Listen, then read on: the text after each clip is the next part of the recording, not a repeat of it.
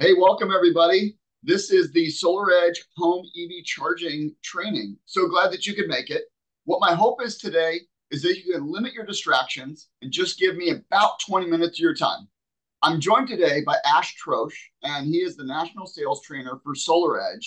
And what we're going to do today is walk through the key differentiators of the SolarEdge EV Charger. And I think one of the things that jumps out at me that I think is so amazing is that instead of having to install a dedicated breaker for an EV charger, if the homeowner already has a SolarEdge inverter, you get to piggyback off of that breaker through the inverter for the EV charger. That's really unique and truly what differentiates it. But there's a lot more than that as well. So strap in for the next 20 minutes and let's hop in. Ashe, take it away. Yeah, hi, Chris, and thank you for having me. Team, just as Chris said, we're going to be fast and furious today, get a lot of information, but I want to make sure that we talk about the benefits of the SolarEdge Home EV Charger and answer the questions that you may have in your head. So let's go ahead and dig into it. So first of all, EV charging, Forbes did a study. It's one of the most sought after home amenities in the US. 2 out of 3 solar homeowners with EVs purchase their solar first. So we have customers that are looking at preparing for that EV purchase. 20% of US drivers are saying, hey, my next car is going to be an EV. 80% of those are charging their car at home. And EV ready circuits paired with EV ready parking spaces are becoming a requirement for new homes that are built. So as we can see, the need for this is only continuing to grow. The demand is only continuing to grow. So we want to arm you with the most relevant information. So why is carrying an EV charger beneficial to your business? How does it make you stand out from your competition? Well, first of all, you're differentiating your portfolio because not only are you able to provide an EV charger in addition to your solar system, but this is a solar-ready EV charger. So this is going to integrate into the solar system. It's going to work with the system, and also it's going to plug into the inverter itself.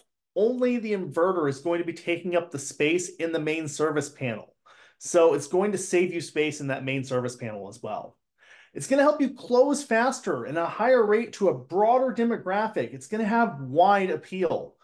Selling EV means that you're also going to sell more PV because, as we know, we have to increase the electricity. We have to increase the system size to account for that added electricity consumption by the car. And it's also going to increase your customer satisfaction and increase the lifetime value of that customer because you're solving all of those smart energy needs all in one. You're becoming that trusted representative, and they're going to bring you their friends and family, and you're going to maintain a customer for life because you're creating that perfect solution for them. Here's the summary of our EV charger. It charges up to 9.6 kilowatt or 40 amp. It's about 7 times faster than plugging into a standard wall outlet. I don't know how many of you out there in the audience are EV owners, but plugging into a standard wall outlet is not the way you want to charge your car. It is really slow. Takes about half a day at least to charge your car that way. So this is much, much faster. We have an industry best 5-year warranty on this EV charger. The standard that we're seeing is about 2 to 4. So we're about a year above that standard.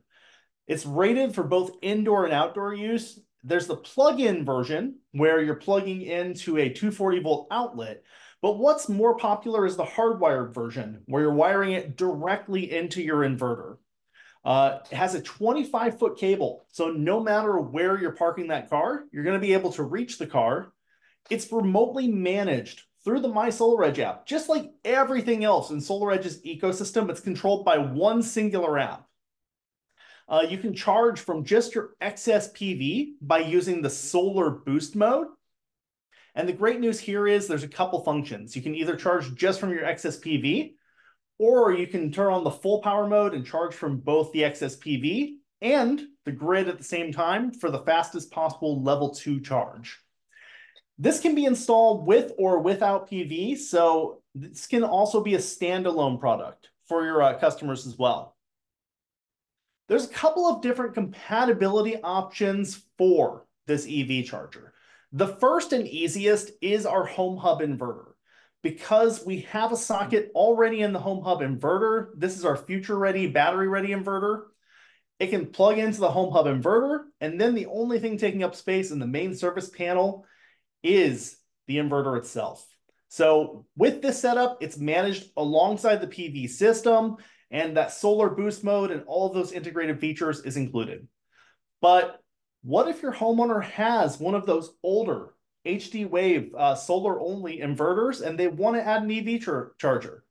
Well, great news here. I'm told that Soligent does have these in stock, and we're able to order them now as just a single EV solar boost kit. So got ahead of myself on stock, but with the HD Wave inverter, it is compatible with the EV charger. You just have to install a small adapter, a solar boost kit.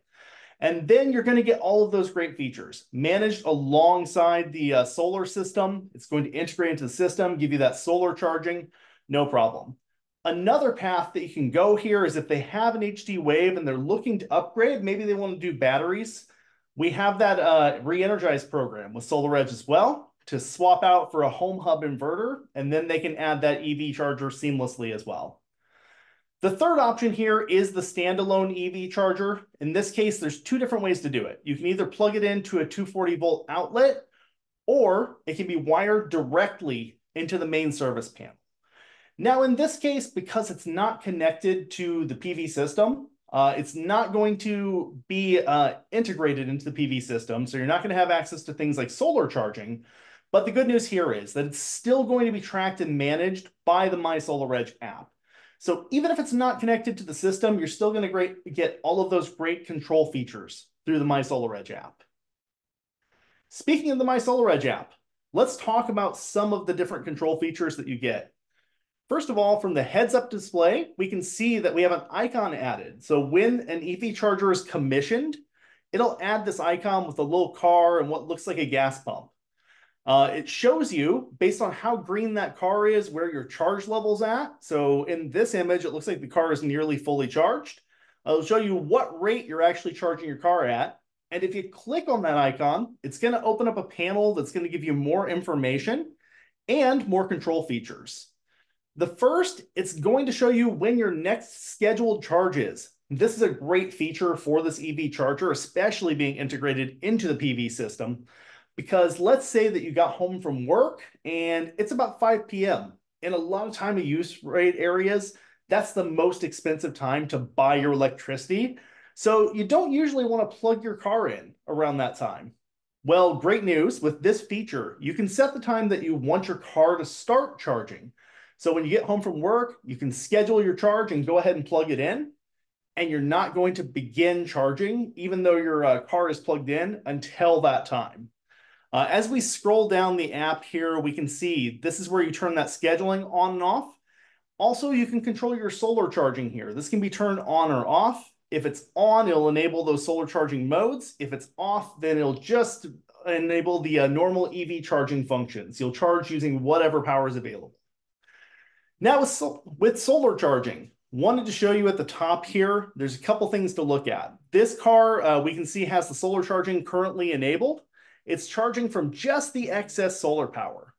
Now, if we take a look, there's a big old blue button that says full power mode. If you needed your car a little faster, you could press the full power mode and switch to using both the grid and your excess PV to get you a faster charge. So it's not an either or. If something happened and you needed that car a little faster, the ability is there to increase the power. So when we're talking about adding an EV charger, a lot of times it's a conversation about how do we factor that into the proposal? How do we know how much additional solar a homeowner is going to need to support that EV, especially in the case where that homeowner hasn't purchased the EV yet, it's not showing on their electric bill? Well, here's a simple guide. The average guide, 2 to 3 kilowatts of solar, or about 500 kilowatt hours of additional consumption per month per EV, is a good estimate. But there's a way to get a little bit more accurate with these estimates. For more precise math, there's a few questions you want to ask the homeowner. Number one, what type of car are they looking to purchase? Or what if they already got in their garage? What's the average miles that they drive annually? And also, do they plan on adding another electric vehicle to the home in the next couple of years? Because we know the more cars that they add that need to plug in, the higher that multiplier is going to get. So based on average driving conditions, this is the mileage of models of electric car. Electric sedans with normal driving habits, and myself, I'm a little bit of a lead foot, so I don't get quite this much. Electric sedans are about 4 miles to kilowatt hour. Electric SUVs get about 3 miles to kilowatt hour, and the electric trucks are the least efficient at about 2 miles per kilowatt hour. So what we want to do for math here is take the average miles annually. We're going to divide it by the miles per kilowatt hour of the vehicle, and that's going to give us our average annual kilowatt hours additional. So, for example, let's say that your homeowner drives about 15,000 miles annually, and they've got one of those neat electric SUVs. So they're getting about 3 miles per kilowatt hour.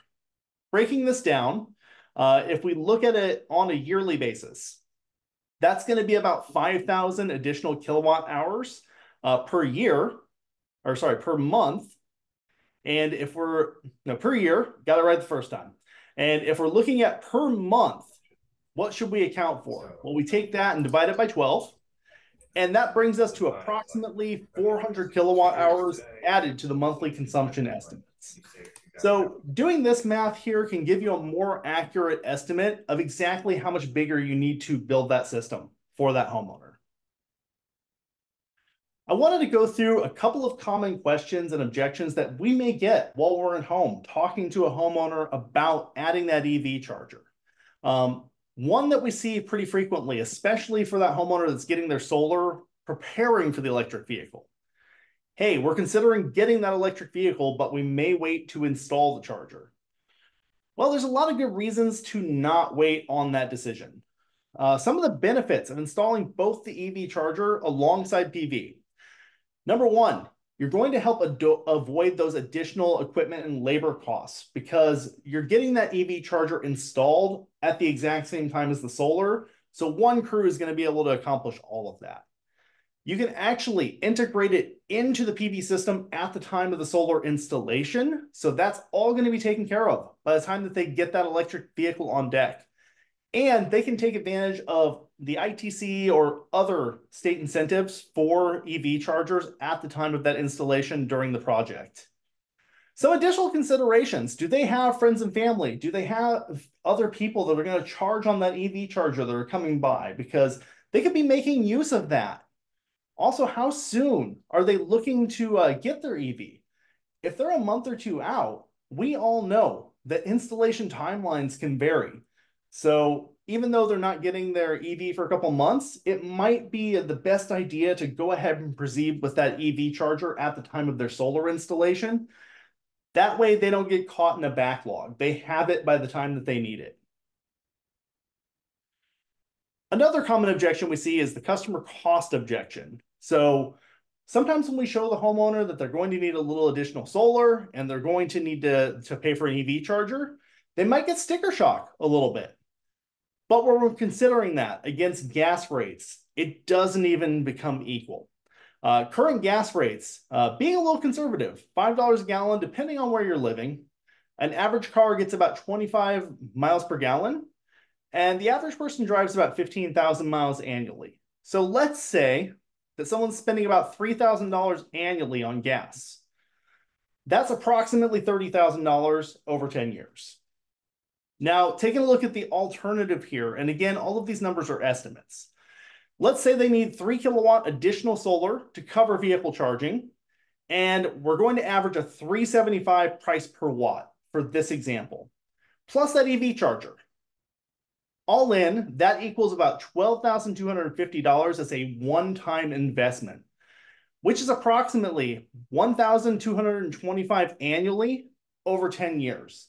So as you can see, compared to the price of gas, there's not even a comparison. It's much more efficient and effective to go with that EV today and that extra solar.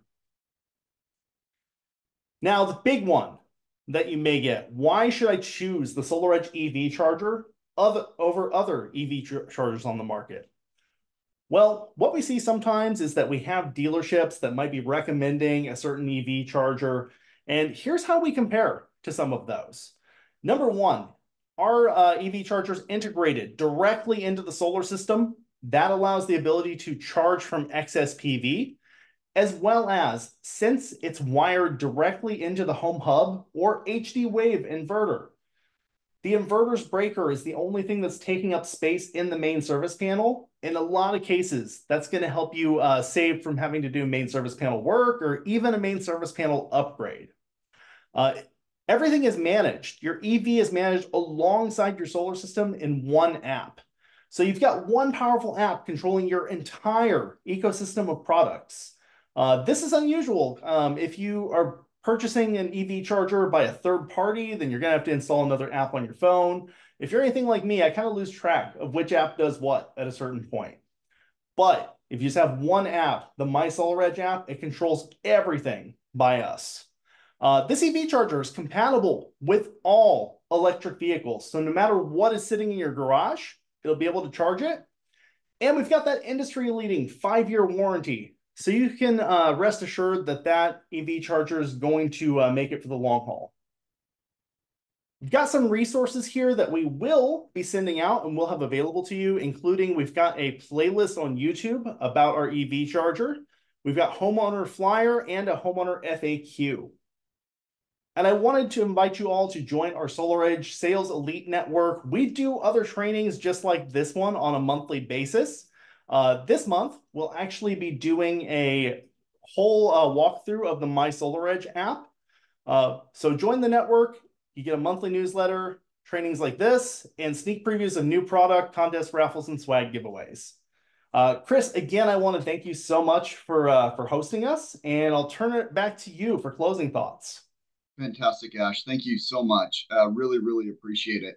I just want to let everybody know as well that we have SolarEdge EV Charger in every warehouse available today, as well as the boost kit, which can be purchased individually. So it can be a one-to-one relationship for a boost kit and an EV charger and for the HD wave inverters. And so those are available today. Any questions can go through your account manager. And if you want any or have any specific questions for me, feel free to reach out. Your account managers can get you in touch with me.